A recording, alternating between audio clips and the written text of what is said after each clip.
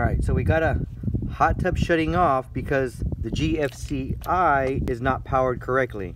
Most electricians know this, but every now and then an experienced electrician with hot tubs specifically won't quite wire this correctly. Alright, what happens is there are multiple ports on the bottom of this GFCI, okay? This white wire that you see going to the back, that one automatically comes installed onto this GFCI, okay? However, this neutral wire, okay, the white wire coming from the hot tub has to be connected to this GFCI. There should be a third port included, okay? Most of the time it's identified by this little white spot right there. You see that? All right. So you got two hots right here on the outside.